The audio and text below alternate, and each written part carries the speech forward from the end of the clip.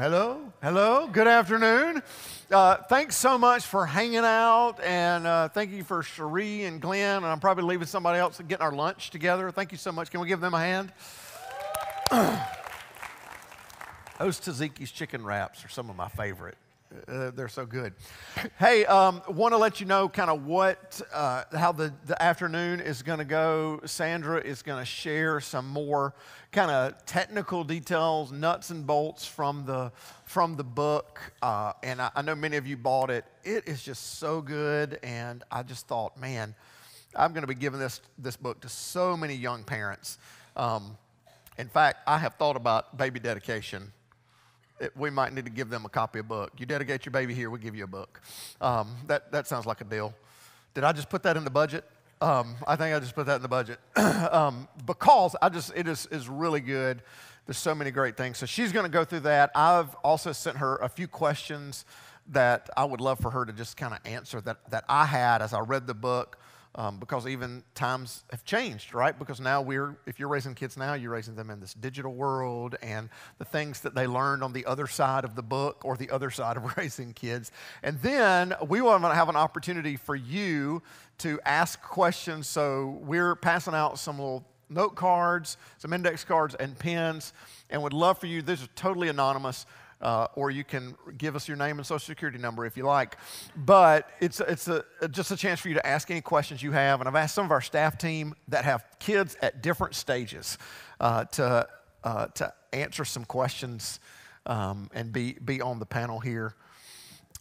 So we'd love for you to ask questions there. And then if we have time, we'll have folks raise their hands. So without further ado, we're going to welcome Sandra up to talk about 4 stages of parenting and everything else that she wants to share. So let's give her a hand.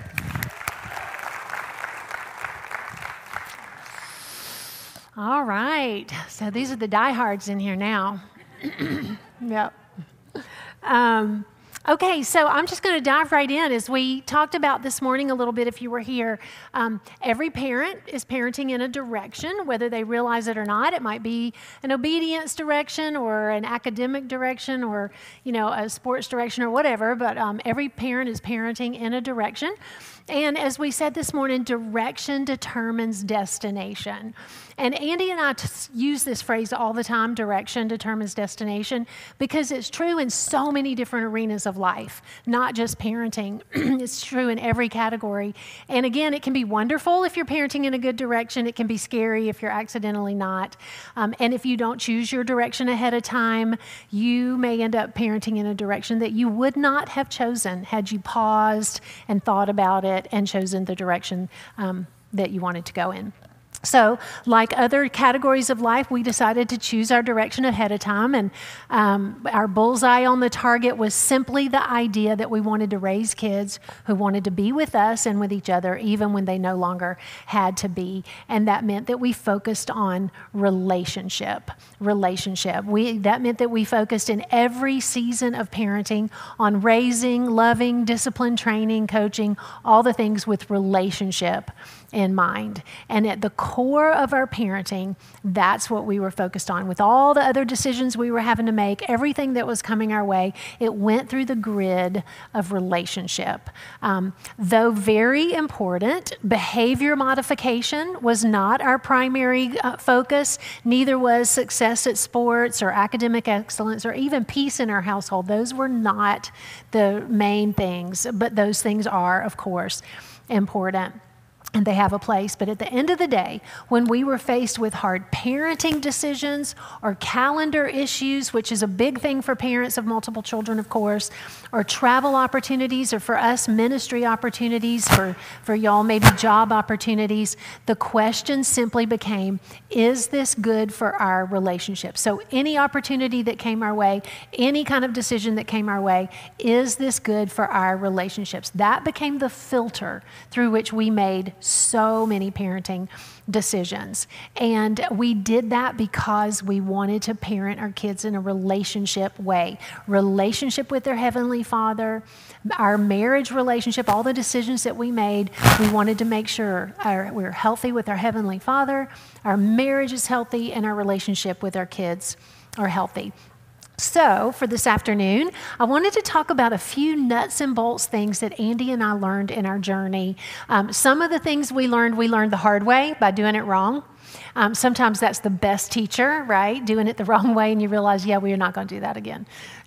Some of the things we learned from other parents because we were in student ministry for a long time, and so we could identify parents that were getting it right at home. We could tell, they had a great relationship with their kids. They seemed to be prioritizing their lives correctly. So we basically would stalk them, harass them, bribe them, whatever it took to be able to have some time and just glean wisdom from them. And then some of the things we learned in our parenting journey, we just kind of figured out, right? So learn some things the hard way, learn things from other people, learn things just as we went too. One thing that was really big for us, Andy and I have been in small groups our entire marriage. We got in a small group with young couples when we were in our young season of life. We were in small groups with different couples, through the years as we were raising our kids. And even now as empty nesters, we're still in small group. It is such an important thing for us. And in those early years of parenting, we did every single parenting curriculum under the sun. We wanted to get this right so badly, and we were information people. Andy and I are both motivated by information. And so we read all the books, we did all the studies, we did all the things that were available at the time. And one of the first things that we learned from somebody else, we didn't make this up, was the stages of parenting. And it sounded important to us, like as a framework for parenting. And as we got into the weeds of parenting, we realized this is way more important than we even knew ahead of time.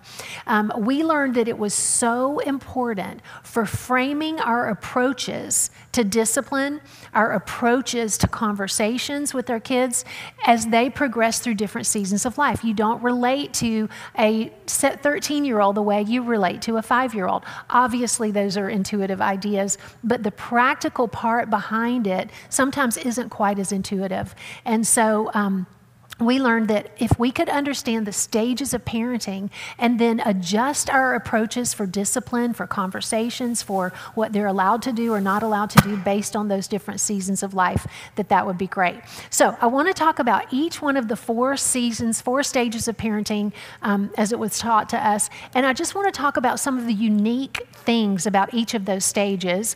And then I want to give you the rookie mistake in each one of those stages, and then talk about spiritual formation for our kids for each of those stages. So the 4 stages of parenting are the discipline years, that's like 0 to 5 years old. The training years is like 5 to 12 years old. The coaching years are like 12 to 18. And then the friendship years, 18 and forward. So let's start with the discipline years. And I'll go through all these kind of quickly, and then we can do some Q&A and bring the panel up for some other questions. So the discipline years, 0 to 5 years old, these are the years where we're teaching our kids that there are consequences for their actions. That's like the overarching lesson of 0 to 5 years old. The things that we do in life have consequences, right? Good consequences, bad consequences. And for their good and for their safety, we just need them to obey. Right? 0 to 5, we really just need our kids to obey. We're teaching them for their safety, for their good, we need them to obey. In this season, consistency is the key and immediacy is important. You have to address things quickly with younger kids, obviously, because they don't remember, the next day or 3 days later, or sometimes even 3 hours later. Things have to happen fast. This can be a pretty exhausting season. If you've been in this season, if you're in the season now, this can be a pretty exhausting season. I remember telling my mom when Andrew was a baby, our oldest one, when he was a baby, I said, Mom, this is the most constant thing I've ever done in my life. Everything else kind of has a start and an end. Parenting doesn't. It has a start. It does not have an end. And so I just thought, oh my word, this is just the most constant thing I've ever done. And as I mentioned in the this morning, we disciplined, especially in this season, for the 3 Ds: disobedience, dishonesty, and disrespect. And the reason we disciplined for those is because on the other side of all 3 of those offenses, a relationship is impacted or hurt or broken. And so those were the things that we disciplined for. We corrected and coached our children through childishness.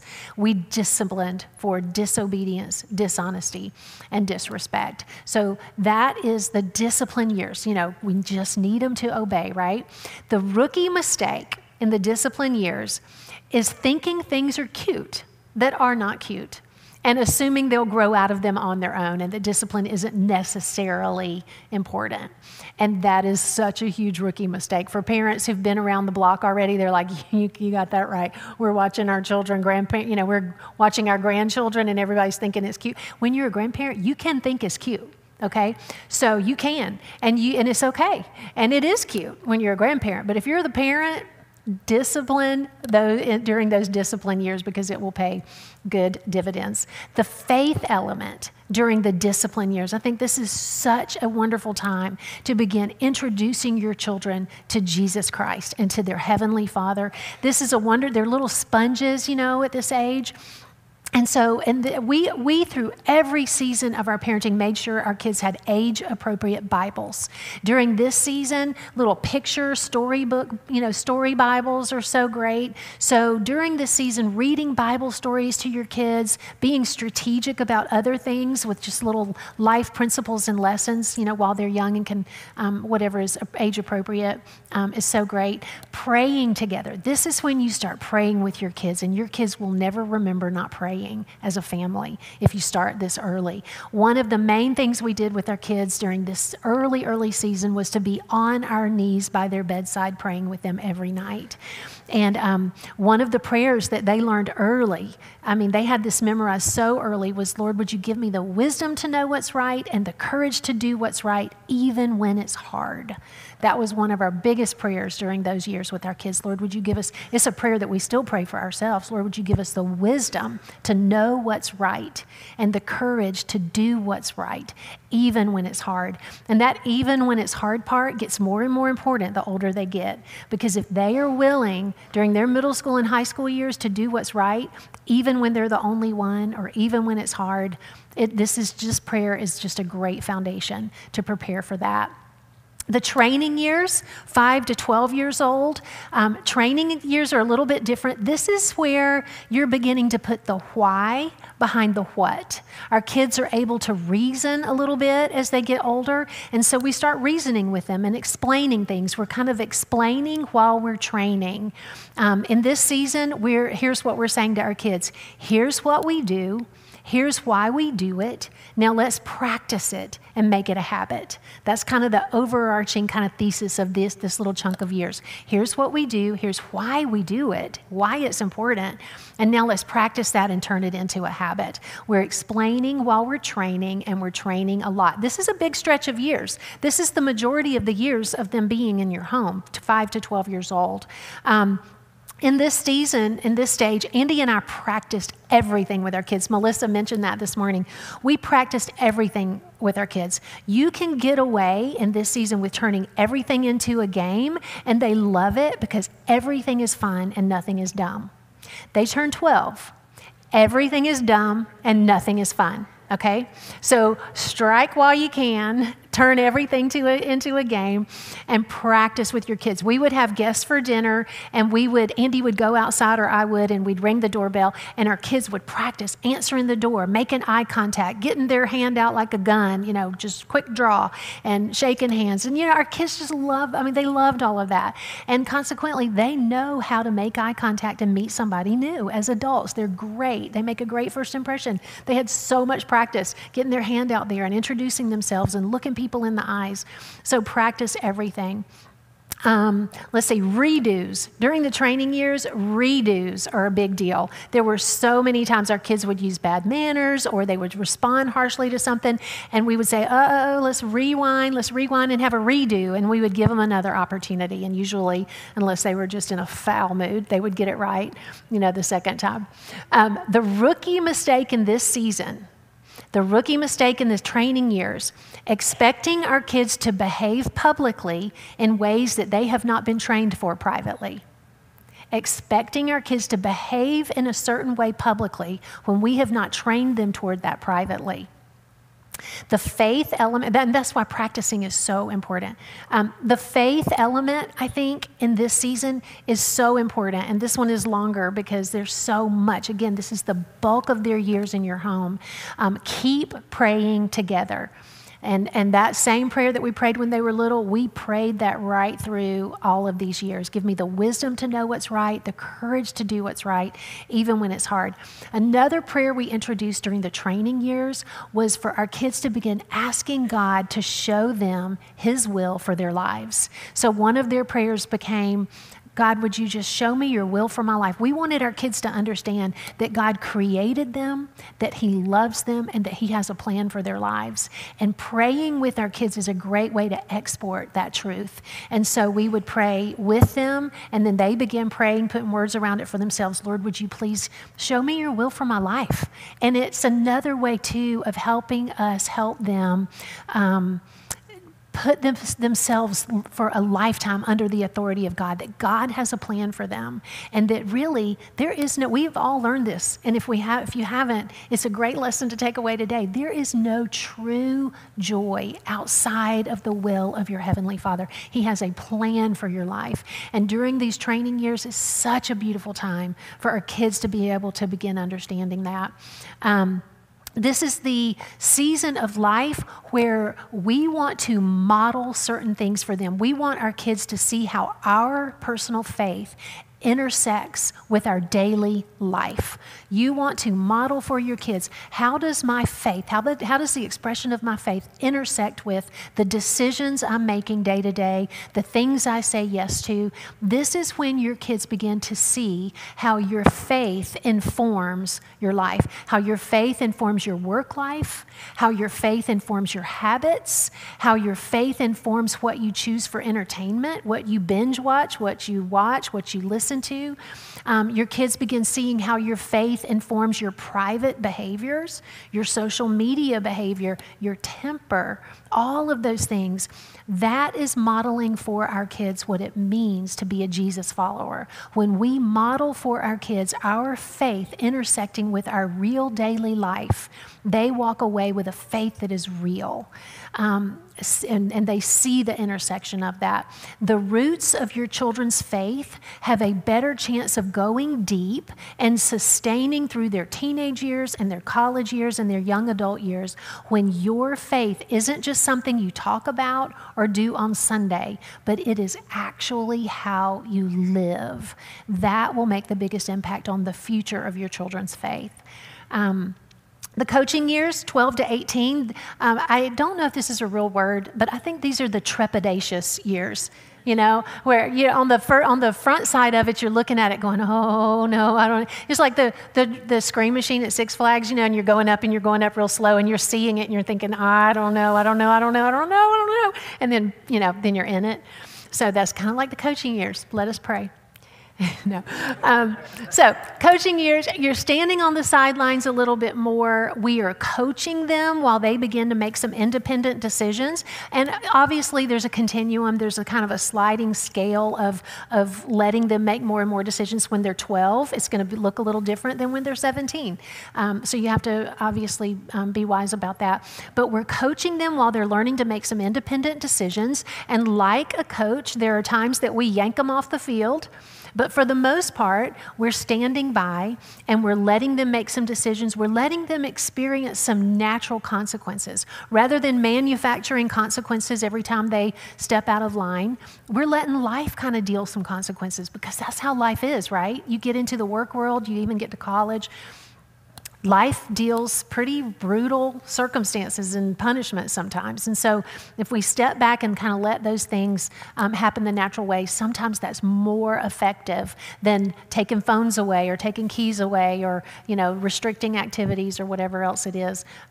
For parents, this coaching season is the season where we're focused more on connection over correction. So we're still correcting things, obviously, but we're focused more on connecting. And even in the correction aspect of our parenting with our teenage kids, we ask the question, how do I connect with him? How do I connect with her, even in the midst of this correction that's got to happen? And sometimes that's simply timing, or approach, or choice of words, or which parent is more effective with which child to have a hard conversation. One of the things that we learned in our family is that Andrew could take correction from either one of us. Whichever one of us needed to have a chat with Andrew, it was pretty effective from either one of us. For Garrett, it was oddly, if it was appropriate, it was oddly me that he responded better to. And part of it was I would scratch his back while I was talking to him, and he would tell me everything. As long as I would scratch, he would keep talking. And Andy's not going to scratch his back and talk softly, and all the things like I do. And so it was more effective.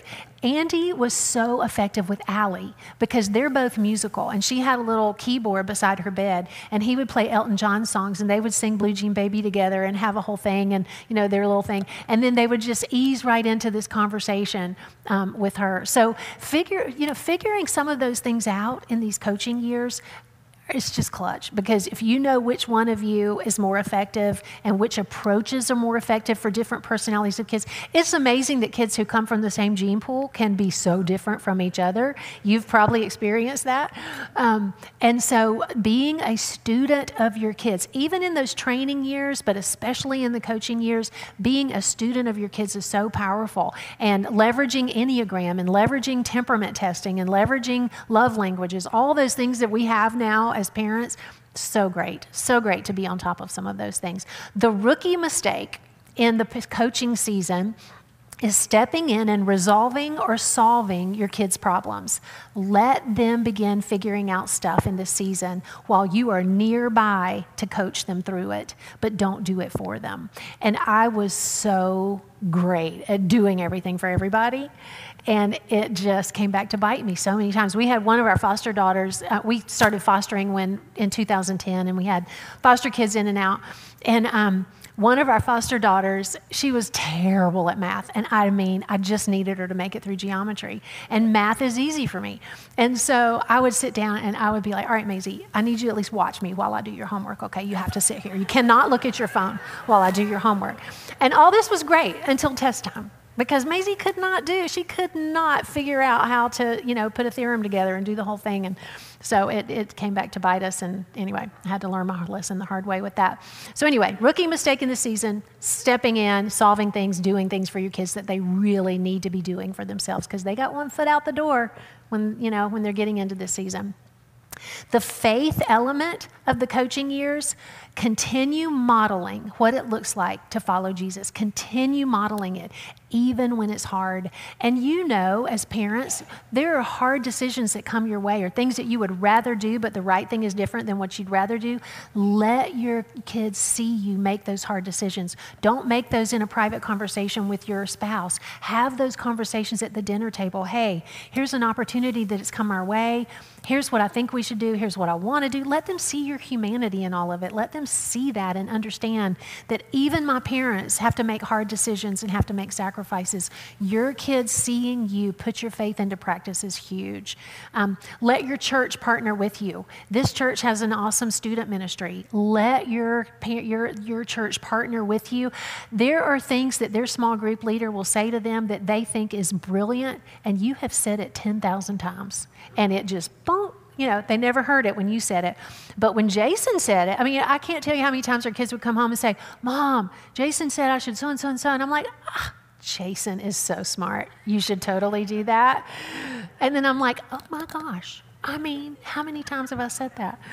So partner, let your church partner with you. It is something that is so important and gets you so much further down the road with your kids. Encourage a mission trip. When your kids are in this season of life, in the coaching season, and maybe even in the training season toward the end with you, but let your kids go on a mission trip without you. And I say this because I cannot tell you how many times I have personally seen, Andy and I have seen, and we've seen it in our own lives because we both did mission trips as teenagers. This is where your kids often begin to own their faith for the first time, because it's the first time they are in an environment where they are serving because that's what they're there for. Everything else they do at home, I mean, they may go volunteer some hours somewhere, but they are going to great effort. They're having to raise some money. They're having to do the whole thing, and they get to maybe another country or another area of the United States or wherever, and they are there to serve, and they are pouring out their life just like Jesus modeled for us. They are there to serve and not be served. And if you know anything about teenagers, they are pretty set on being served. And so they are stepping out of that, and this is often where they begin to own their faith. It's a powerful thing. Coach your kids to learn to intersect their faith with their decision making in this season of life. And then the friendship years. Friendship years are 18 on, and this is where we are with our kids now. And it hasn't been seamless. There's no seamless season, and it doesn't matter. I mean, I mentioned this morning, there's so many variables that are outside of our control with our kids that will impact their mental health or their faith, or so many things we don't have control of. But this is where we are with our kids now, and we're just grateful that they're in healthy places. And in this season of friendship years, especially on the front end of it, there's still some coaching to do. Your kids are in college. They're doing things for the first time. I still get phone calls from Maisie, one of our foster daughters. It's like, hey, do you have my Medicaid number? Because when you're in foster care, it's AmeriGroup and Medicaid, at least in Georgia. I'm not sure how's it in Alabama. Hey, so I'm still doing things with Maisie, even though she's now 22 years old. Same with our kids. I don't know how many times I got called for Social Security numbers or, just questions that they have about how to go to the doctor. What do I give them? Just so many things you're coaching them through, even in the friendship years. But this is a season where that becomes a lot less. And again, our kids are in their 20s and 30s. And I told Andy one day, I said, you know what? If we didn't know our kids and we met them, I think we'd want to be friends with them, because we just like them. And that, to me, is the win of the friendship season of life. This is the season where one of the principles we talk about in the book is later is longer. So sometimes we have to make harder decisions now that are going to serve us better in the future, because later is longer. This is the later is longer part. If you look at the continuum of time of your parenting, you've got the discipline years kind of short, got the training years a little bit longer, you got the coaching years, kind of medium, and then the friendship years go on as long as you're living. And so later is longer. So parent toward later rather than right now. The rookie mistake in the friendship years is offering unsolicited advice. Offering unsolicited advice. This is a season of life where we transition from, hey, here's what I think you ought to do, to, hey, how can I help? How can I help? That becomes our question in the friendship years. I can see that this is a hard season for you. I can see that you're making a tough decision. You're an adult, of course, so I know you're going to make a good decision. Just let me know how I can help. That's what we transition to in the friendship years. There's a guy named Jim Burns who wrote a book. Some of you may have heard of it. It's called Doing Life with Your Adult Children. Has anybody heard it? The subtitle is Keep the Welcome Mat Out and Your Mouth Shut. Isn't that not a brilliant title? He needs to coach Andy on titles of books, I think. But so anyway, Jim Burns. So again, we've been in small group for so long, and we did this book in our small group because all of our kids are kind of after college, getting married, having babies. And we had the best discussions in our group, because typically the moms are the ones that have a little harder time dialing it back and not just giving all the unsolicited advice and looking for teachable moments, for everything. And so we just had some really fun and funny stories and things that we've all experienced as it relates to parenting adult children. So, rookie mistake, offering unsolicited advice. The faith element in this season is it's time to let them just own it. You got to step back off, let them figure it out. When they're in college, don't check, find my phone to see if they're at church every Sunday morning. Don't text them and, with the passive aggressive, hey, the sermon at our church was so good this week. How was yours? just, passive aggressive. I speak from experience on that. So these are the stages of parenting: the discipline years, training years, coaching years, friendship years. And these are the stages that we harnessed for choosing specific parenting approaches as our kids progressed. And here's something interesting, and especially for the younger parents in the room: your kids will move from one stage to the next, whether you do or not. So don't get stuck in one season when they've moved on to the other. You will make some terrible, fatal parenting flaws and bad decisions. Your parenting will be so much more effective if you move along with them. So for relationship-oriented parenting, it will be richer, deeper, and better if you can kind of get your head around the idea of parenting relationally within the structure of these stages of parenting. So I will turn it back over to Carter, or we're going to do some Q&A first now. All right, let's do that. Sandra. Don't ask me anything hard. I'm not going to ask you anything hard. You have this demeanor that's like, we were doing the mic check and they were asking you're going to get louder, and you're like, no, this is just my thing. So you have this like soft demeanor, but that was like drinking from a parenting wisdom fire hose, wasn't it? I mean, that was so good. I sent you some questions. I'm going to ask you one that I didn't send. So, okay. Because you made me think of something. Okay. Because you talked about resources of, like Enneagram stuff. So one of the things for me that I read probably about 2.5 years ago, I read Ian Morgan Cron's Road Back to You. It's the Enneagram book. And I read the book, and younger children, their personalities aren't quite developed. So it's harder. But I could read the book, and I could place Morgan and Tanner, my two oldest. Yeah. And it was finally like I read Enneagram 8, which I am, and I'm like, oh, and 8s want to be in charge. Oh, yeah, they hold the flag. They're that's right. The leader. Yeah. I'm like, oh, that's why we want to kill each other sometimes, because he's an 8 too, and I am in charge. I'm the dad, or at least I pretend to be, and he wants to be. So it was, and Tanner, who does not have that personality, and I'm like, oh, well, that's why I struggle with that. So I just wanted to ask, are there a couple other just books, resources that like were impactful for you? I saw so many people taking notes that they might, because I know they're all going to read Parenting, Getting It Right, best titled book ever. Are. But what other books or resources have been impactful? You know what, and really as it relates to all of this, the DISC test, the 4 quadrants of it's not personality, it's what's it called? Not personality testing, because that's Enneagram. Strength? But no, it's not. I'll think of it in a second. But there's a book called I Said This, You Heard That. And it's about the DISC, and it's in colors. So the D on that quadrant is red. And then yellow is like the love to be up front, love lots of friends, social person. So it's red, and then it's yellow. And then the green is the little bit more laid back, the server. It's the S on the disc. And then the blue is the blue is the C. Got to have all the information, like all of our ducks in a row, just have all the things. I am telling you, that is the greatest book. And the test is in the book. It's sort of a magazine size paperback book. Get it on Amazon or whatever.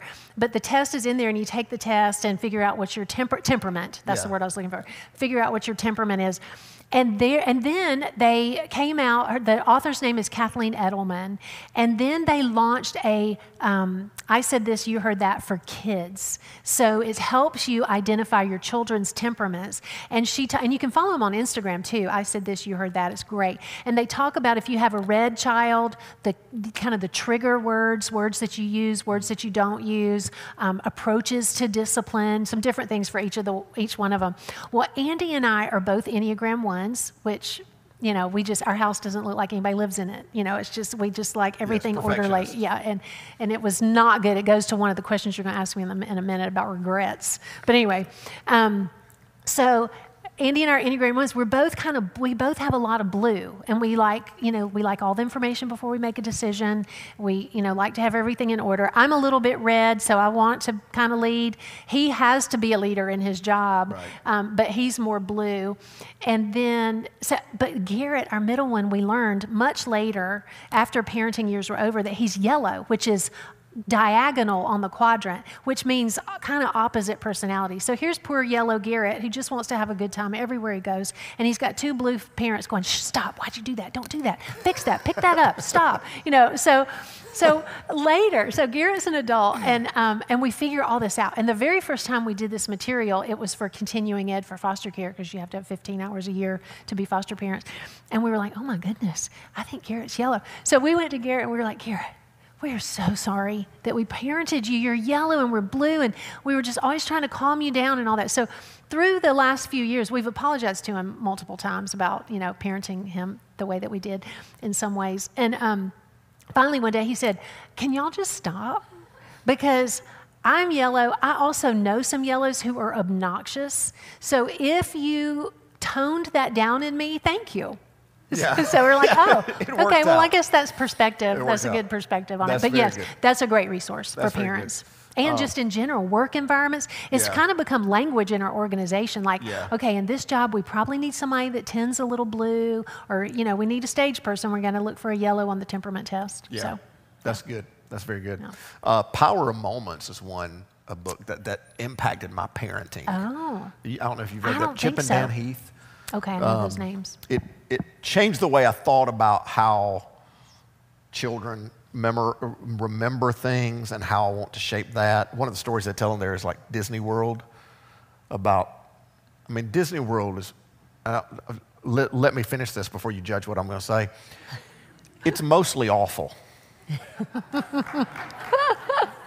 Sticky and germs together. It's hot. I love it. You spend bukus of money. You spend most of your time waiting in line. Yeah. And you bring a 7, 8-year-old home on the way home, and they're like, "That was awesome." Because all they remember is moments. All they remember is the Dole Whip. All they remember is the ride. All they remember is the laughter. And it was moments when like 78% of the trip was waiting in line and hot and whining. And so how can we kind of shape that? And so I've tried to think about how when there are big decisions, big conversations, big moments, to create a moment around there to make that a positive experience. So, awesome. Okay, I sent some questions to you. I'm going to ask this. What are one or two things? You talked about those 4 stages. I think those are brilliant. Are there any things you wish you could go back and tell Sandra and Andy in those stages? Well, that goes back to the kind of the Enneagram 1 thing. We just, we were always picking up, making our kids clean up, which, obviously that's important to some degree. But I have the funniest story. Well, I'll back up. I love efficiency. I think efficiency is just, I've never met a system. Background. Yeah, I've never met a system I couldn't make more efficient. I know how to input a new variable and see how it affects it, and I just know how to do all the things. I love efficiency, and say it's my love language. It's not on the list, but it still kind of is. But what I learned in parenting is efficiency is not the goal. Connection is the goal. And in parenting, efficiency can really get in the way of relating and connecting with our kids. And so that was something that I just had to constantly learn how to dial back and be in the moment with my kids, be on the floor playing with my kids. I had to make myself do some of that because it's not efficient. It's not efficient use of my time to play. Yeah. And so, so that was just hard for me in my personality. But I have a really funny story of something that happened. So we had 3 sisters as foster kids, and the youngest one was 5, and she didn't talk. And just trauma, different things that had happened, she just didn't talk. And so if we ask a question, she would whisper to her sisters, and then they would have to answer the question. So her name was McKaylee. She's now 19, and we're still in relationship with all 3 of them. Maisie, the one that I mentioned, is the middle one of those 3. And so McKaylee turned 5 when they first came to live with us, and somebody gave her some roller skates for her birthday. And so we've got hardwood floors, all over our house, and the roller skates hadn't been outside on the concrete yet, so they were smooth. And I thought, I think I could let her roller skate here in the house and not, have to go outside where it's hot and nobody wants to be out there. And then she can roller skate, so she can roller skate around the house. Well, Andrew, our oldest, comes home from college, And he walks in, and McKaylee's roller skating all over the house, and he's like, what is happening? What is happening? Where are my Enneagram 1 parents? Y'all wouldn't even let us run in the house. And she's skating in the house. So all that to say, if I were going back and saying something to Andy and Sandra in a younger version of us, I would say just chill a little. Yeah, you know, that's good. Just enjoy your kids. This thing flies by. That's right. I know older people are always telling younger parents, this just goes by so fast. And you're like, not fast enough, you know, in certain seasons. But it does. It goes by so fast, as you know. And so just dial it back a little bit on the efficiency and the organization and everything having to be perfect, and just enjoy your kids. That's very good. Thank you. Now that you have adult children, so you're in stage 4, is there something that like surprised you at any of the stages that you're like, oh, I didn't, because I mean, that's the thing is if you've never been in that stage, you've never been a parent of like, right. so Right. now It's we're entering the friendship stage. So it's like, oh, now I'm learning things. So were there things that surprised you as you got to those stages? You know, one of the things we mentioned earlier, you know, how surprising it is that kids can be so different from each other in the same environment, the same, you know, gene pool maybe, you know, just all the things, how different they can be. One of the things that was surprising to me was how different they approached kind of puberty, you know, kind of hitting 12, 13, just their responses to that. Andrew went to his room for 3 years. I mean, he just, you know, he just got quiet and just went to his room. And I'm like, what happened to my son? And Andy said, this is normal. It's perfectly normal. But then he backtracked over to Andy and said, to Andrew and said, hey, when you come in from school, you know, just like at least grunt toward your mom. Yeah. Because she birthed you and all, and she really wants to have something from you. So before you go out to your room, just give her a little bit of attention. So, you know, Andy kind of coached him through that. That was Andrew. Garrett's manifested in rage. Like there was stuff in here that had to come out. And so there were times I would just look at him and say, Garrett, I need you to go to your room and scream into your pillow as loud as you can 3 times, then come downstairs and we'll talk. And so he would go upstairs and I'd hear this muffled, you know, it had to be, the pressure had to be let off in him. And so we would scream into pillows. For Allie, it was, as you might imagine, it was tears. It was like, Allie, why are you crying? I don't know why I'm crying. You know, so with her, it was just completely different. But so, that was surprising to me. I just kind of thought, I don't know what I thought. I don't even know that I was expecting anything, but there's something that comes when they turn 13, and you just need to be able to recognize it. I did say to Allie ahead of time, I said, Allie, you know, there's going to come a time when you're going to feel all kinds of emotions and kind of stuff, and you're not even going to know what they are. You might cry without even knowing what you're crying about. I tried to kind of prepare her ahead of time. Yeah. And I remember one of the times it happened, I said, oh, Allie, what's the matter? She said, I think this is that thing you told me was going to happen. So at least she kind of knew, you know, this was going to be a thing. But yeah, I think just the differences between kids that are raised in the same environment is just amazing. Teenage boys, we resonate with those first two. It's like, could you let us know you made it home? And grunt my way. Since we paid for the food, you went and started eating, right. and you know the whole deal. Yeah. You talked about, I love the rookie mistakes. I don't love them, but like I love that you shared those. Are there any things that, and so you're at North Point, you got a ton of young families coming through there. Are there things you see, kind of common mistakes young parents are making? Not to be judgmental, but that's just like, man, if I could coach them, I'm just seeing this thing a lot. Yeah. I think probably 2 things. One thing is, I think the helicopter parent thing is worse than it's ever been before. Yeah. And part of it is you just have access to information. I mean, one of my daughters-in-law has a puppy that goes to daycare, and she can watch the puppy, you know, from her phone. I thought, oh, this is going to be tricky when we have children. Yeah. You know, if we're watching now that things are going at the dog place, this is going to be interesting. But I think the helicopter thing is something that I'm seeing where people just, you know, young parents need to realize how to kind of step back from that and find a healthy balance there.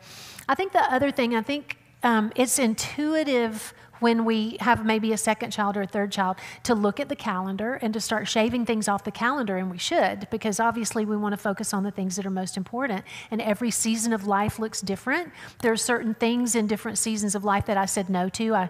In my heavy-duty parenting years, I called them categorical no's. There were just certain things like this, like speaking, opportunities and stuff that during that season I just automatically said no to, because in order to do what I wanted to do well, which was parenting, I was going to have to shave off some other stuff. But I think, to answer your question, parents are quick to shave off things like community group. And I think staying in community with other parents in your same season, doing life with them and parenting with them, and, accountability and care and all the things that come with small groups is so important. So if you have to give up something else, but hang on to that. Yeah, that's so good. That's so good. We want to have that helicopter parent thing, and now it's so much easier with technology to just sort of, and it feels like control, even if it's not control. Yeah. I know one of the things I've heard Craig Groeschel talk about this, and I know Craig and Amy, I know you and Andy know them. Craig's at Life Church, is he talks about really that and I try to do this. I have a big wall calendar in my office to put, hey, these are the things that we're going to do. The big rocks of our yearly calendar. This is when we're going to the beach, and this is when we're going, and all that. And what I'm finding is, Emily and I found this recently, as our boys are dating, and now they have friends and cars, and they get around, is that we almost have to do that for a week. Yeah. Because we'll be like, all right, we got dinner coming up. Oh, well, I was going out with so-and-so, or I was going out with some friends, and I'm like, we cooked tonight. Like, this was not going to be a Chick-fil-A night. We cooked. Yeah, we have like real food. And it's like, we have real food. And because we had time, right? Yeah. It's like, we almost need to do that. Just say, hey, Friday night is going to be a family dinner, right? And if you got friends that want to be here, let us know. We'll make sure there's enough food. Right. Or, hey, that just needs to be just the family. Like, we almost have to block that out. I'm so glad you said that. I think family dinner around the table at home, doesn't really matter what you're eating. Dinner around the table at home is just a non-negotiable. Certainly as they get older and have lives of their own, it's going to be less and less. But at the beginning of weeks of the week, often I would do in our family text, I'd say, hey, we're going to have dinner on Tuesday night and Thursday night this week as a family. So we can do it early, we can do it late, but we're going to all be together. So if you got somewhere you need to be, let's schedule around it. And I would try to be thoughtful toward their schedules and considerate of their, things they wanted to do. But, just having 2 nights, these are non-negotiables, 2 nights or 3 nights if you can, where these are non-negotiables. Dinner time is so important. Dinner time is where so much of life happens, where you have those hard conversations or conversations of things that you're trying to get your kids to see or understand, or just general stuff. So much happens around the dinner table. It's so important. Yeah. That's good. Okay, last question before we get to your questions. So if you've got questions you want to ask Sandra or some of our staff team, be writing them down, and we'll hand those in. So you and Andy, you're right on the tail end, but you got to raise kids, certainly young kids and almost teenagers, before the digital boom. Yes. Really before.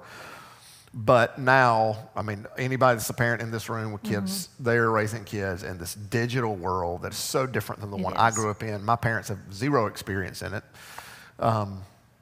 How do you suppose, have you and Andy talked about what would you do if you had a 10-year-old in this world? Our kids, when they were in high school, the iPhones were already here, that kind of stuff. So we were dealing with it a little, but nothing like what people are having to navigate now. And it's younger and younger and younger when their brains are just not even developed, and they're being faced with social media stuff and all that. It's just taking a toll on mental health, I think, as a whole in our culture and in the climate of where we're living. But I think one thing is that technology, for those of you who have younger kids, it has to be a constant conversation within your family. And by constant, I don't mean nagging and one-sided. I mean two-sided conversations where you're talking with your kids. And I just wrote down a couple of things. one of the things, and I love that your church has adopted the idea of for, of being for your community and all that. I think the word for is so important in our parenting. When our kids can understand that our rules are not arbitrary, our rules are for a reason because we are for them.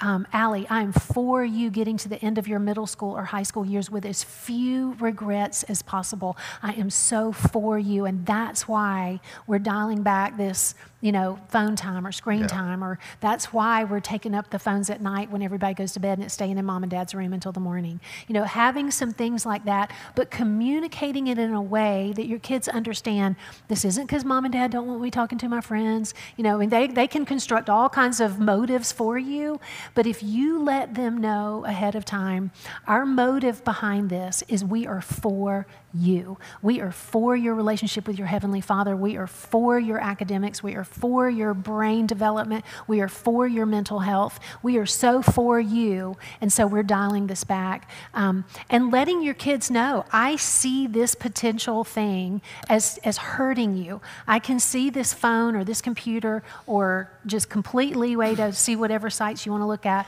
All of this is destructive, and I see it hurting you, and I am so for you. I'm not going to let anything hurt you. So say what you want. My motivation is I am for you, and that's why we're dialing this back. Yeah. I don't know any other way to do it other than also, in addition, being up on technology yourself. And I know that's a lofty thing to take on, but you need to either understand what your kids are looking at or be very close to someone who can help you understand what they're looking at and what they're doing online and with gaming and all the different things. Take the time that it takes to understand what's going on is important. Yeah, it's a challenge. Well, I want to thank you so much. That was so good. I want to welcome up Jake Davis, Melissa Sanderson, Karen Hoare, and Chris Connor to come up on stage, all part of our staff team. And they have kids, and Sandra, you'll stick around with us, that are of different ages, some teenagers. Chris has got some guys really in the thick of those elementary, middle school years. Jake is living in toddler world and has an adopted one of his 3 kids. He has a brand new baby, like brand spanking new. Like how many months? Are y'all gonna be behind 4 us? weeks. Yeah, we're gonna go sit up there. Okay, let's do that. And also has an adopted daughter. So I think I'm supposed to be beside Melissa. You're supposed to be on the end. I'm just doing what I was told. Okay. I'm getting being directed. I gotta obey the rules. I'm a rule follower. Do we have some questions that will come in? I don't know if Glenn or Emily could help gather up questions if you have a question. If not, we'll just take some that they'll come get them. We got some over here. Somebody over here. There we go. We got some questions. And while we're taking up questions, why don't you guys introduce yourself, what your role is at the church, and about just your family, real quick, ages and spouses. My name is Chris Connor. I am the missions and outreach guy here, previously in student ministry. I have a 7, 9, and 12-year-old sons, so that usually gets a response. But we're in the throes of trying to figure out the birth order dynamic, puberty, and all that fun stuff. Yeah. I'm Karen Hoare. I'm nursery preschool director with kids ministry on staff here. And we have 4 kids. We've got 3 girls and a boy. I have to go top, bottom. We're at 17, 16, 15, and 13. Oh, wow. So we're in the teen years. Figure that out with 3 girls in the house in a teen world. Nice. Fun. I'm Jake Davis. I'm the creative and digital pastor here at Mountaintop. My wife, Haley, and I have 3 children. Ayla, our adopted daughter, is about to turn 5. Campbell, our son, is 3. And then we have a 4-week-old Liam. Melissa Sanderson. I'm the kids ministry pastor here. And we have 3 kids. We have an 18-year-old just graduated from high school. An almost 16-year-old. And our daughter will be 14 next week. Yeah, and of course you guys know I'm Carter. Emily and I have 4 boys, Morgan, Tanner, Walker, and Brooks. They're 19, 17, 15, and 13. We just got back from a 9-day, 2,000-mile road trip and lived to tell about it. I thought about last night just asking the guys, like, hey, do we all want to sleep in the same room again since we were doing it for night? Nobody really wanted to do that. No. They wanted to go to their own rooms. That's great. That's great. Yeah. And then our kids are 31, 29, and 27. Yeah. So, and the yep. grandbaby and is 7, 8 months. Haven is almost 8 months. And you have one on the way. I have one coming in January. Yeah. So, Awesome. yeah. So here's some questions. My 3-year-old daughter is mischievous and lies.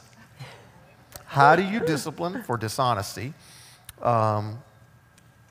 Currently, she doesn't get in trouble just so I can get her to tell the truth. Yeah.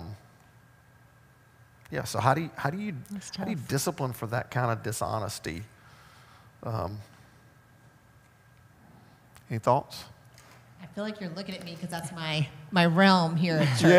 Yeah. Karen leads in our been there. preschool and I will babies. tell you, I've had a couple parents actually bring that up to me within Yeah. this past year, and that is an issue. And as Sandra spoke, I wonder sometimes if it is the culture and times we live in, and so much intake. They are sponges, just developmentally as creatures and human beings, and then you add in the technology that's in front of them all the time, and so we have kids that are continually stimulated. So whether that contributes to them wanting to portray a life that maybe is a little more out here in the world, like make believe, they make up stuff. I don't want to say they're lying, but when we're dealing with kids who struggle with being more still, being more truthful, being honest, respectful, as Sandra brought up a lot today. I would go back to what I tend to tell parents, and I believe brought up today too, is training, consistency. You might laugh, but I often, this is going to sound terrible, just hear me out, like Carter says, I relate it to training a dog. We've always had dogs in our homes, and honestly, I mean, a dog is like a 2-year-old vocabulary if you look up like dog stuff, right? And kids are about the same way. When you're at that age, it's the same thing. It is just consistency, training. We did timeouts when they were those ages. Sometimes it worked. My kids, even as they got older, like, ooh, that was the timeout chair. Like, they remembered. I was surprised they remembered those things. But I would say consistency and love, and just know that training hopefully will pay off in the long run. And as she mentioned earlier, the season will change and what that looks like in that training when you're dealing with lying or, just not being truthful. Yeah. So your parenting style and approach to it might have to change too. Yeah. That's good. That's good. Now, I know from listening to Andy over the years Yeah. and in the book, The a big rule in the Stanley Yeah. house was don't lie. Yeah. And one of the things that we said to our kids from an early age is lying breaks a relationship. Right? Lying breaks a relationship. That's why it's a rule in our house not to lie, because lying breaks a relationship. And in each different season, it's going to look different. But one of the things that we did discipline for lying, even though that feels like maybe it's going to set them up to want to lie more so that they don't get in trouble. I think that might be counterintuitive. So one of the things that we would say to our kids occasionally, if we needed to confront them of something and we felt like they were going to be tempted to lie, we would say, depending on their age, as to how we would say it, but we would look them in the eye and we'd say, I need to ask you a question, and you're going to be tempted to lie to me, but I want you to tell me the truth. And, you might be in trouble, but you'll be in more trouble if you lie. But we would give them, because a lot of times kids lie because they're caught. And it's just their impulse is to lie, to not be in trouble. So if you take a moment and you say, you know what, I'm going to ask you a question, and I know you're going to be tempted to lie, but remember, lying breaks our relationship. Telling the truth is so important. I need you to tell me the truth. And that allows them to take a breath for a second and then maybe be a little more willing to be forthcoming with what the truth is. So giving them a minute. Because again, lying often, when you are tempted to lie, it's because you're caught off guard right? Yeah. And so when our kids are caught off guard, they're going to be tempted to lie. So just take a step back. Hey, I know you're going to be tempted to lie to mommy. Or, hey, I know you're going to be tempted to lie to me. I mean, depending on their age, your tone of voice and everything. But that was just a way that we made it sound really important. And we love you so much. We don't want our relationship to be broken. And lying, it's really hard to have a relationship with somebody who lies. That's right. Yeah. That's good. Anybody Can I want add one thing to that? Is so perfect. And one of the best things that you can learn with dealing with young ones and parenting is getting on their level.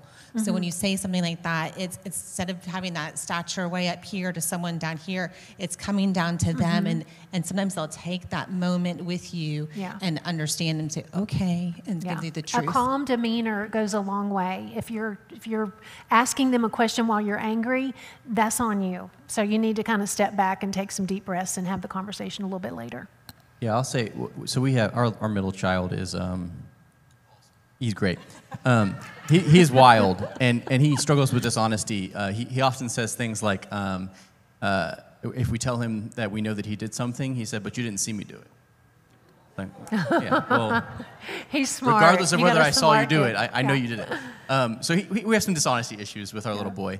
One of the things that we've tried to be super intentional about is we do discipline for dishonesty, but we try to reward when we see honesty.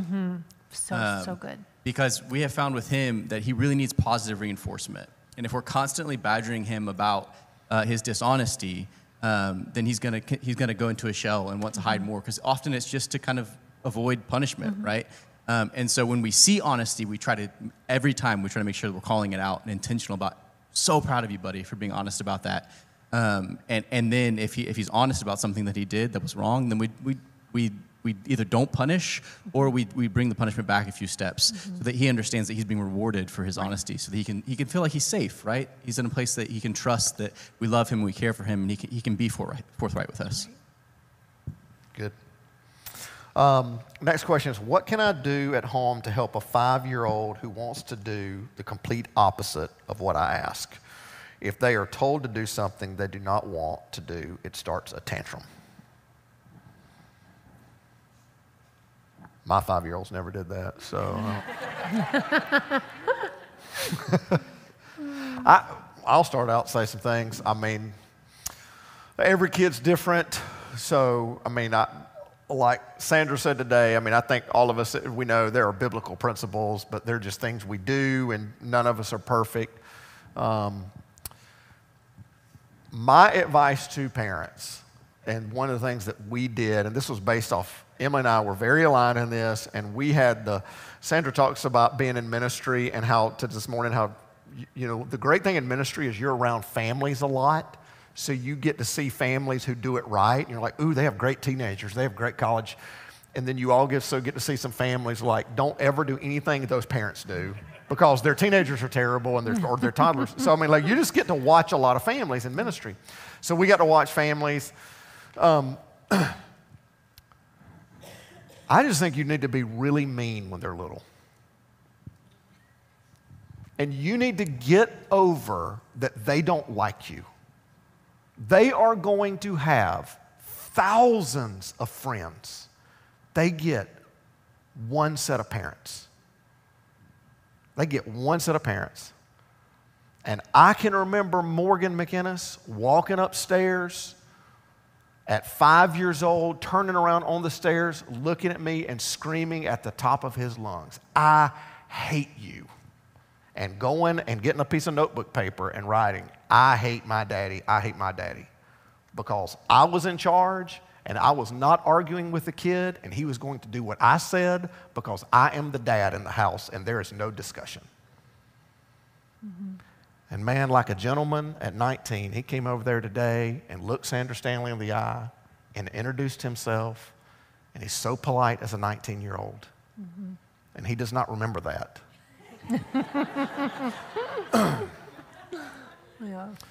But he knows how to act because he was taught at a very young age. I just always just said this, I don't argue with children. I wouldn't argue with your children. I'm not arguing with my children. I'm the adult. Your mother is the adult. This is not an argument. We are in charge. Like when you are 30, we'll have conversations, but not when you're 3. And so I just see this, and I've been doing ministry for 23 years. And I mean, we didn't always get it right. We had so many times we didn't. And I probably, went a little too heavy sometimes. I was like, that was a little too mean. I shouldn't have done that. But I'm just really grateful now. And so, that's, I ask you the mistakes I see young parents is that they just want their toddlers to like them. Mm-hmm. And you don't need your toddlers to like you. They're not even going to remember being toddlers. But if they will not like you and they'll learn to respect you, probably when they're 13, 14, 15, 16, you'll start a budding friendship. And that's why those are the discipline years. They're discipline years. They really They're are. discipline. And your goal, you're tight. The goal is to loosen up as you move on the continuum of time with your kids. So, tighter is better early, to your point. Really disciplining quickly, being consistent. And then as you move along the continuum, you can loosen up, and then you're at the friendship years. But if you make the mistake of trying to be friends in any of the other seasons, it's going to end up hurting rather than helping. There was one other thing I was going to say about, for whoever asked that question, I would imagine that your kid is probably read on the temperament testing. And I would really recommend the book I mentioned by Kathleen Edelman because she gives some very practical ways to address things based on the temperament of your child. And so, if you're battling for control with a 5-year-old, they're probably red. My sister has the reddest child I've ever seen. He's a wonderful adult now. But she says when he was born standing up and mad that he was a baby. And she's not wrong. My parents were keeping, his name is Walker. My parents were keeping Walker one weekend, and my sister called to check and said, "How's my little angel doing?" And my dad, who's a Marine, said, "There are no angels here. There is a colonel, but there's a colonel here. There's not an angel here." So that was Walker. And they were appropriately hard during those earlier years, and he's a fabulous adult who knows how to leverage his leadership in a healthy way. So I would say, lean into that temperament stuff because she has some great tools for figuring out the right words to use, the right approaches to use for different temperaments of kids. Yeah. Before you move on, there's a quote that I always have in my head over and over again when I think about my sons, especially my middle one, his name's Aiden, which means ball of fire, or little fire, which he's lived up to that name his whole life. But there's a great movie called Remember the Titans where the two guys, Julius and Gary, are talking. He says, attitude reflects leadership. And I've learned, and I've had to control myself. I've had to realize that my kid's response is a lot like me. I have to keep my composure because he is learning from me. They are learning from me. And so if they're throwing tantrums, I may not throw a tantrum, but my response to his tantrum feeds his next moment. And so continually finding myself, I need to breathe a second, even though I really want to yell right now. I really want to come down pretty hard, thinking that's what's going to get through to them. Yeah. You've got to find a moment to be strong, but not out of control. And so they will eventually reflect what you do. Yeah. And so, that's good. That's right. Emily was a tough little mama when they were little.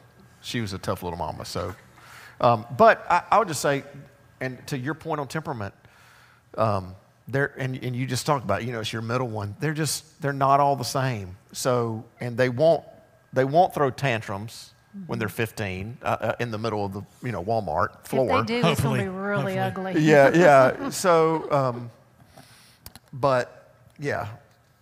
All right. Jake, what do you do when your toddler doubles down on telling you no? You got toddlers.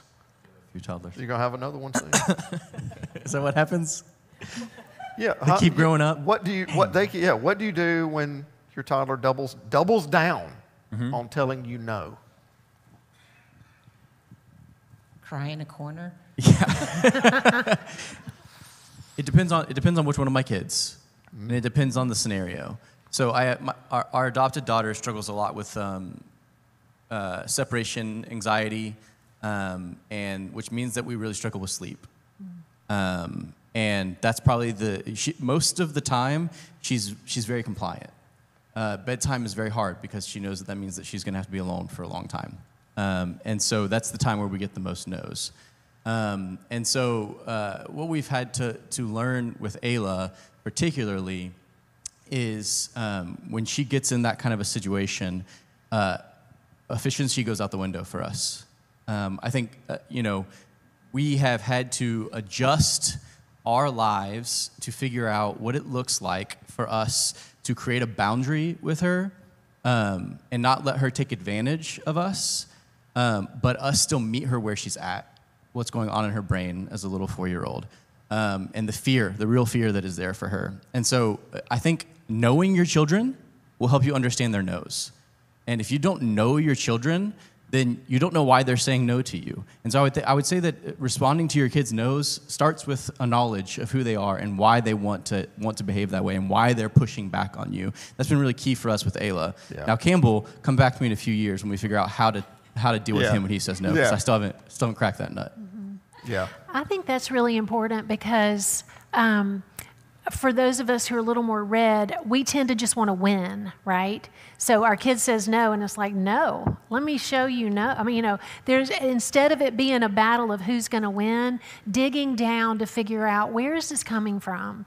And are there some circumstances that have happened during this day or during this past week that is feeding this? Let's see how we can deal with a deeper issue. My tendency is just to say, you know what, you said no, I say yes. I win, I'm the mom. Yeah. And there's a time for that. Yeah. But I think and especially with kids who maybe come out of trauma, or if your kid has been through something hard, you really do have to dig down a little deeper and figure out what the root causes and issues are. Yeah. And I think it also depends on what no is. I mean, when our kids were toddlers, we were just big in our house when our kids were little. Like and Emily and I do not have exotic food taste. So, I mean, we cook pretty redneck. I mean, it's pretty Southern. And we do not have exotic food taste. So we put pretty plain stuff on the table. And we set a rule early on, you eat what we put on the table. We're not making chicken nuggets. We don't make Brussels sprouts. We don't have a menu. Like the worst thing, green choices. Beans is like as bad as it gets in our house. So we're not making, if you don't want to eat it, you don't have to eat it. And there were just many times as a toddler, they're like, I don't want that. I don't want green beans and grilled chicken. It's like, you don't have to eat it. Mm-hmm. But this is dinner. This is what's for dinner. And they were like, okay, I'll just not eat. And then they come back and they're like, oh, well, I'm hungry. I'm like, absolutely. Let's warm up these green beans and chicken. And that was it. And then a couple times they had them for breakfast. I mean, that was just, and they lived to tell about it. So sometimes that's just one of those, you just got to be a parent. And just like, that's worth winning, but is there something else deeper that you're talking about? Yeah, and the deeper thing might be your green beans are bad. So, could be. Take a poll. Take a poll around the table. Something we never consider. Yeah. Now our boys have more exotic taste than we do. We got two that like sushi, and we're like, okay, that's just not our deal. What do you do if you feel like you missed the mark on one of these stages and are playing catch up? Melissa, you want to share anything? What do you do if you feel like you missed the mark? You minister to so many of our families, and I know you talk to a lot of parents. Yeah, I mean, even reading the book, I was like, man, I could have done that whole training stage. I'm like, I could have trained a little bit more on some things. I think you just got to pick up where you are. I think for me, what I'm learning, and this has kind of been just echoed up here, but we got to connect with our kids. I mean, if there's anything that I could say over and over again, you've just got to connect where they are and try to pick up the pieces the best you can. But for me, it's just figuring out where each of my kids are and trying to help them get to that next place. But yeah, I can connect well with my oldest. She'll sit there and she'll talk to me for hours. My son, I've had to figure out, how do I connect with him so he can share with me? How do I do some of the training I missed by getting him alone and spending time with him and figuring out what is he like. What, it may not be something that I enjoy, but how do I get out there and learn to throw the baseball with him so that maybe I have an opportunity to train him or something, that maybe I missed along the way. But just here you are, flush that is kind of what they say in baseball, flush that time, and just be intentional now where you are. I think so too. And I think that there's a lot of grace in parenting. There's a lot of room for getting it wrong. And I think being prayerful that God would meet our kids with what they need, even if we miss some big pieces of it, that he, just beseeching him on your knees to say, God, I missed this whole chunk of training years, or we didn't discipline when they were little and now we're reaping some not so great results from that. I think leaning into where you are. You don't go back. That's the thing not to do. If you're in the training years, you don't go back to the discipline years, because that's not where your kids are. You have to start where your kids are. And I think a lot of times an apology is a good thing from a parent, to look at your kids, especially if they're a little bit older, and say, hey, I realize that I missed the mark on a few things when you were younger, and I just want to ask you to forgive me. Here's where I missed it. I want to get this right. I'm going to continue to not be a perfect parent because I'm not God, but, just go into your kids with a humble spirit, with humility, and saying, man, I kind of missed it here, but we're going to pick it up from here, and this is how we're going to do it going forward. And here's some things I'm going to expect of you. Here's some things that your dad and I or your mom and I are going to expect from you as it relates to the right way to live our lives and the right way to prioritize things. So I think, you are where you are on the continuum. You have to parent to that child, but you can swing back and have some conversations that pick up some things from before. Yeah, that's very good. This one says, sometimes it's easier to do stuff to do it myself. Where should you stick to your guns? I guess in parenting, when maybe it's time for them to do something, or maybe stick to your guns in parenting, I guess, when you say yes, or when you've asked them to do something. I mean, sometimes I look at the room after they've cleaned it. I'm like, I think I could have done that better. But how do you let them do that? I think you got to answer the question, how long do you want to keep doing that task? That's good. That is a great question. The more you do it, the less they're going to do it. And I don't know about you guys, but I never took care of a car until I bought my own car.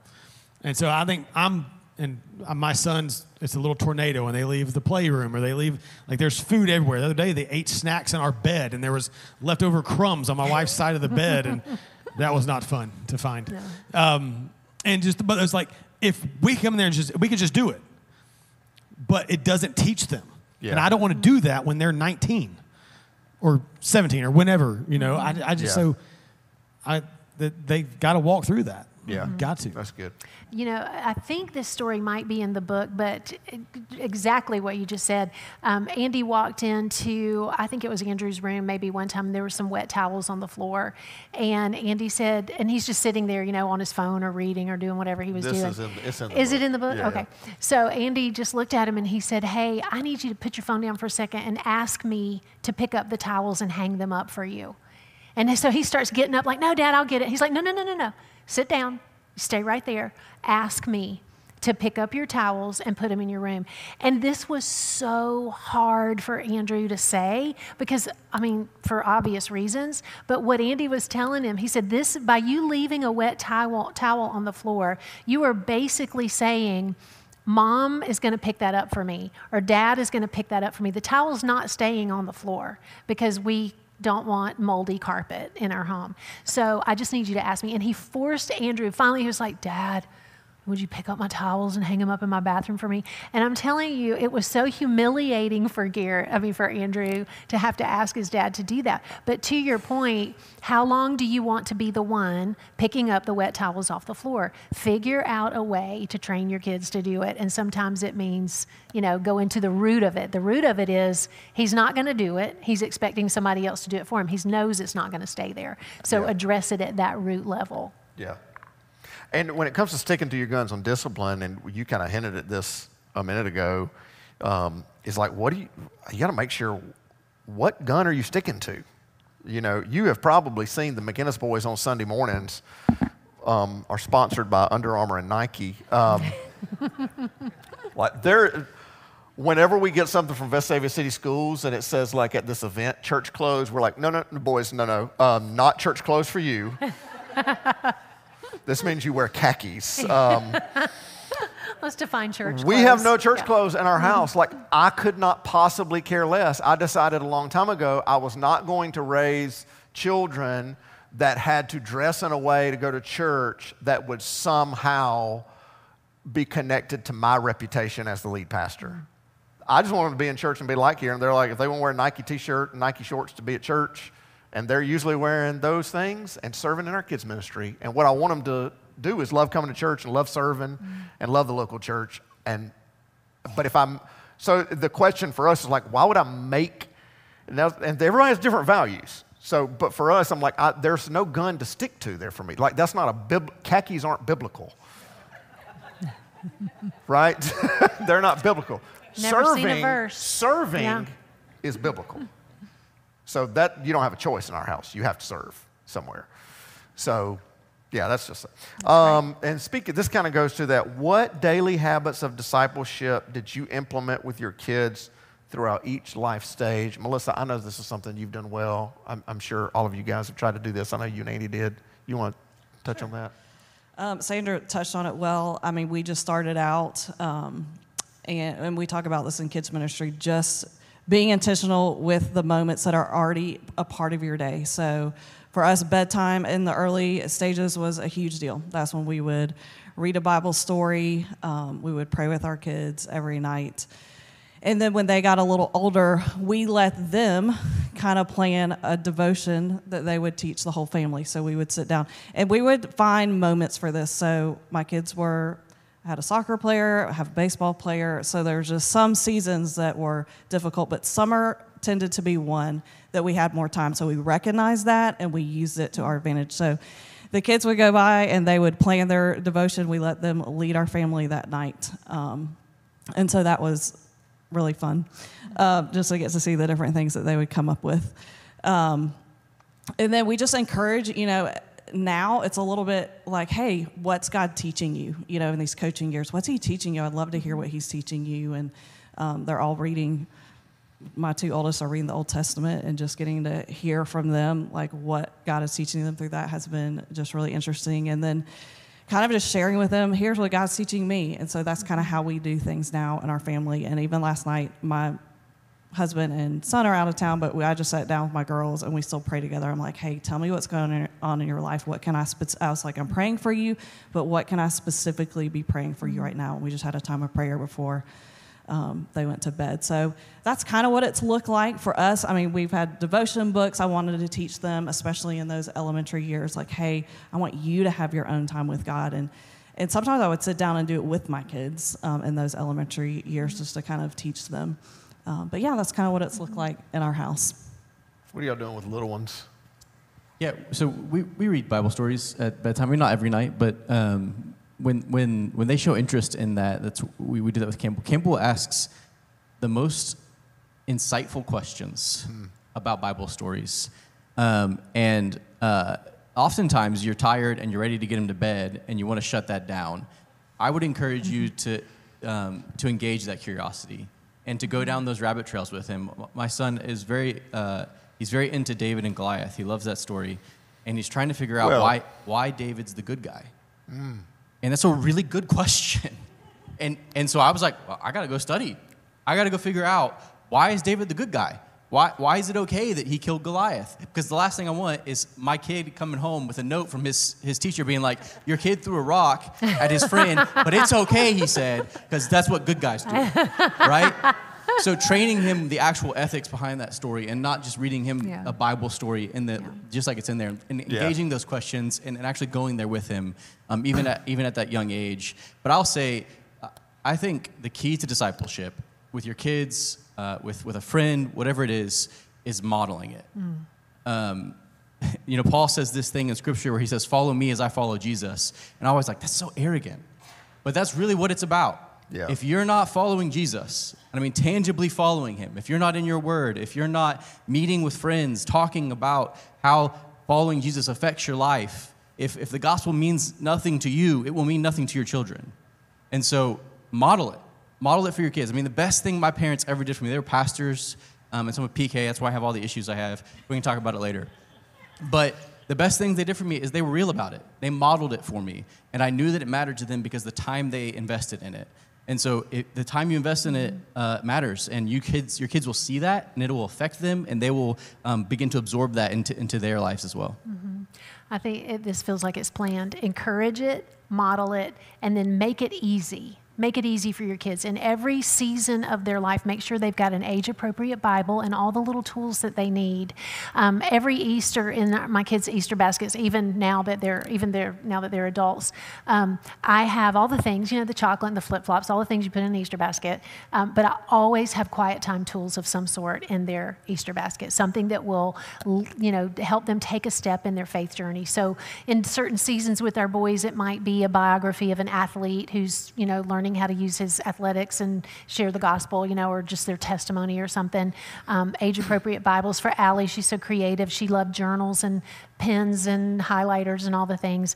But encourage it and then model it and then make it easy for your kids. Make sure they have what they need and they understand, the best time of day based on, are they a night person or a morning person or, so model it, encourage it, and then figure out how to make it easy for them and make sure they have everything they need to have a devotional time and to let that become part of the rhythm of their lives. Yeah, that's good.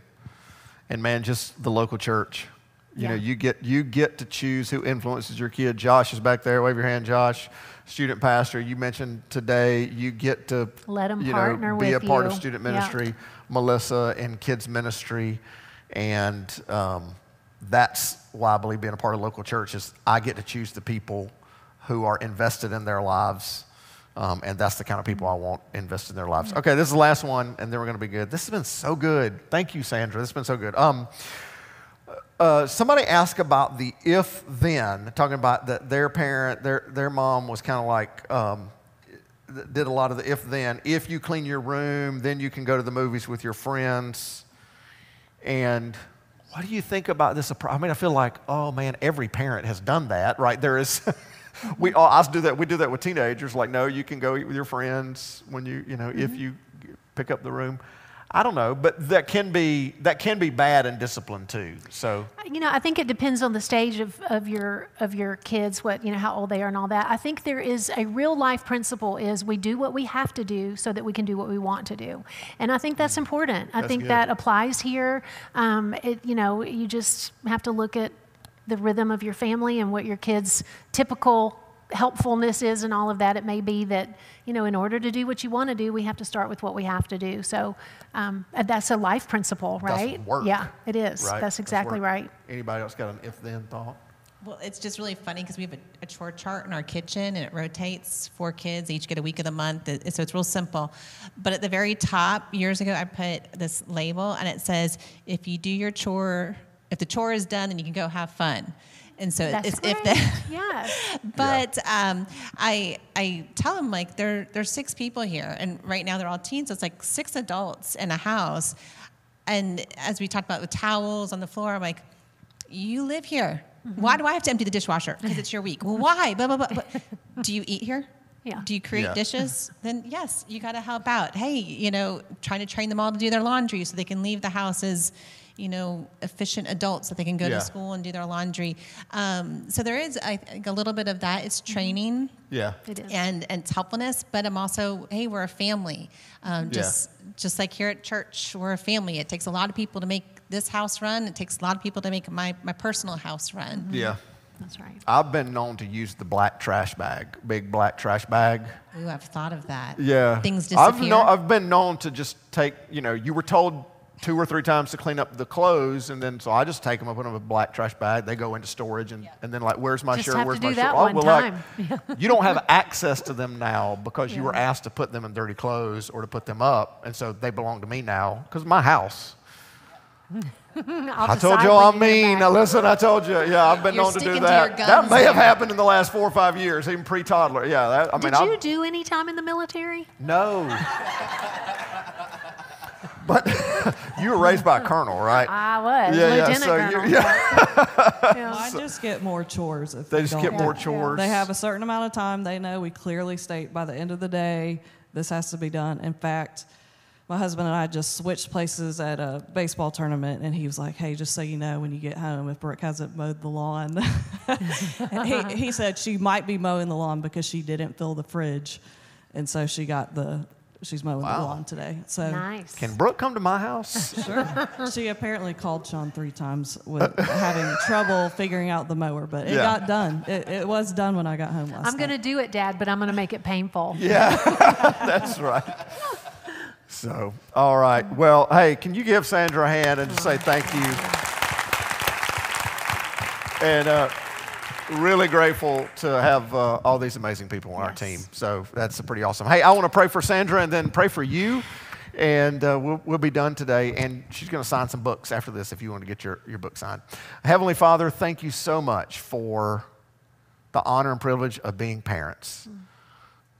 There's not a single one of us in this room who feels like we are adequately equipped to do this job, Lord. And yet you have entrusted these little ones and now sometimes older ones and grown ones to us to steward their lives, their faith, their just their future. And it can be overwhelming. God, we just want to hand it over to you, Lord. Would you just empower these parents here to be who you've called them to be, and their way is going to be a little bit different than my way or Sandra's way or any of this team's way.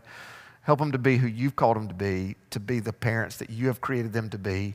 And Lord, I just know this, that you gave those children to those parents because you believe in that person and every person in this room to raise that kid. And you'll give them all that they need, Lord. Lord, we pray for Sandra. We continue to lift up her and Andy as just they lead this incredible ministry at North Point. Would you continue to draw people there who are searching for Jesus and help them to find him there? And we ask this all in Christ's name. Amen. Amen. Amen. Is Sandra going to be out there? Is that what we're going to do?